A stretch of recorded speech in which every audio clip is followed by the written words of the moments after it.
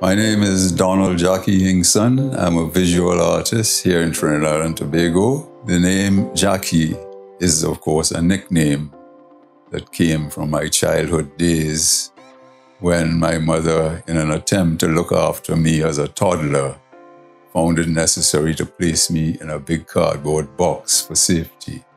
And someone amusingly observed, "He's a jack in the box." As a primary school student, all around age 11, like so many others, I began drawing from comic books, characters, cowboys, things like that. As the years went by to early teens, whereas all the other children stopped expressing themselves that way, I felt the urge to continue. But the drive was there, and I simply continued. So life and everything that I see and experience is inspiration. When I and my brothers traveled with my father, who was a traveling officer to coconut estates and so on, we looked out at scenery all the time. And I think that early experience of looking out at the landscape and seascape etched itself in my mind, in my young mind, so deeply that I was predisposed after that to want to paint outdoors landscape. This scene in Swallows is an example of that, where I work plein air, outside, looking directly at nature, trying to capture the light of the place, preferably of ordinary things. And again, as a child, on Juve morning, seeing Red Army come up Sackville Street to turn into Richmond Street, and just experiencing that drama of the steel band coming out of the darkness left a deep impression on me, and again predisposed me to wanting to see and experience pan and panyards.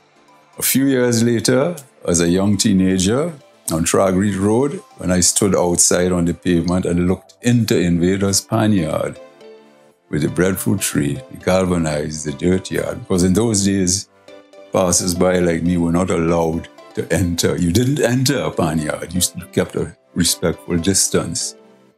And since then, for my entire life, up to now, I go to panyards, I draw, I sketch, I paint, and so on. It's to say, if you look at the history of mankind, that societies and peoples have always kept their art in places like museums and so on. Obviously, there's some, inner psychological need to have a sense of who you are, where you have come from, something to feel proud about, something that can bring you a reality about yourself and perhaps make you a better person for that.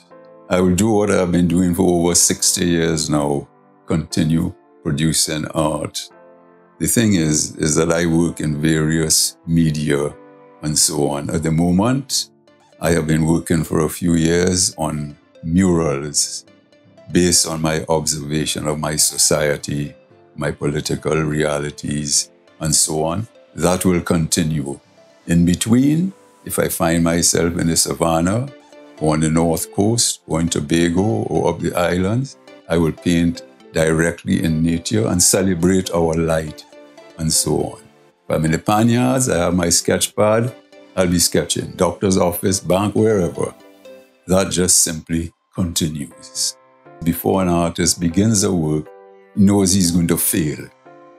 The reason being is that this vision that you have, this vague thing you have in your mind called a vision about life, the world, and so on, is not a precise thing that you can put your finger and identify. So there you go into using visual components, color, rhythm, tone, shape, and so on, trying to find it, but you never get it exact. So I tell students this anytime they ask me about wanting to be artists. I say be prepared to give yourself out to a lifetime of work that never ends. To the general public, I say, Happy Republic Day. What I particularly like is that I am in charge of everything I do. I am answerable for everything I create. I can blame no one. And it's a constantly evolving thing that has no end, no high point. Gold medal podium.